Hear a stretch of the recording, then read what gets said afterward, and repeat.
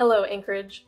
Following the municipal charter and the municipal code, the municipal clerk's office works diligently to oversee fair and accurate elections. Processes are set out in code in order to improve transparency and accountability of municipal elections.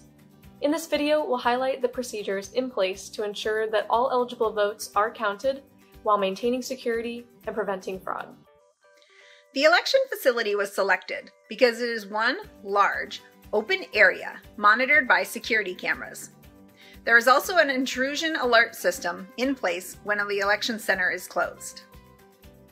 The election system containing confidential voter information is not connected to the internet. All signatures are checked against signatures in the state of Alaska voter registration system. Secure drop boxes are emptied often. Workers are trained to securely handle voting materials.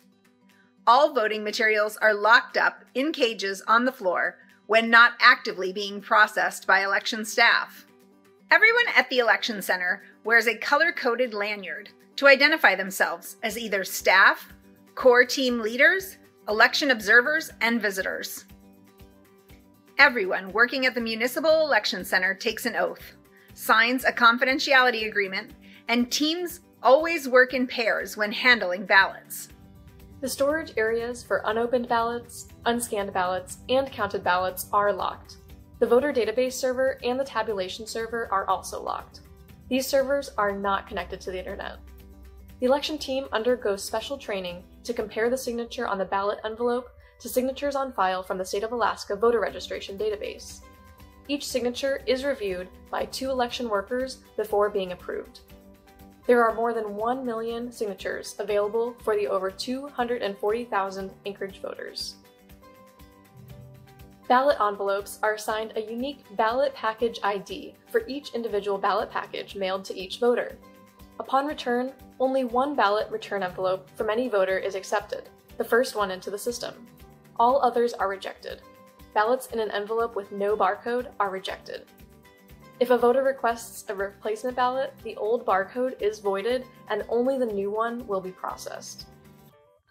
Voting more than once in the same election, with the intent for your vote to be counted more than once, constitutes voter misconduct and is a crime under municipal and state law.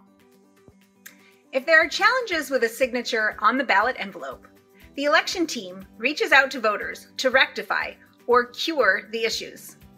If these problems cannot be fixed, the votes are not counted. Blue and black pens are not allowed in the area where ballot return envelopes are opened to ensure that the ballots cannot be marked or changed. Observers associated with the candidates or organizations supporting or opposing propositions are allowed to view the entire process. Visitors are welcome at the Municipal Election Center, but the number of visitors is limited, so please call in advance. When at the election center, masks and social distancing are required. How to vote. Voting at home is easy. Once you receive your ballot in the mail, mark your choices by filling in the ovals and then place your ballot in the secrecy sleeve. Then, place both into the enclosed ballot return envelope. Sign the declaration on the back of the ballot return envelope. Return your ballot by placing it in a secure drop box or return it to an Anchorage vote center, or mail it through the U.S. Postal Service with first-class postage. Secure drop boxes will be opened beginning March 16, 2021 for voters to return their ballot at any time before 8 p.m. on election night. To find the location of the secure drop box or Anchorage vote center nearest you, visit muni.org. Go to the Elections page and click on the Voter Information tab, or call 243-VOTE. Thank you for joining us in today's video on elections and ballot security. We hope you learned more about the voting process and systems in place to ensure a safe, secure, and smooth election.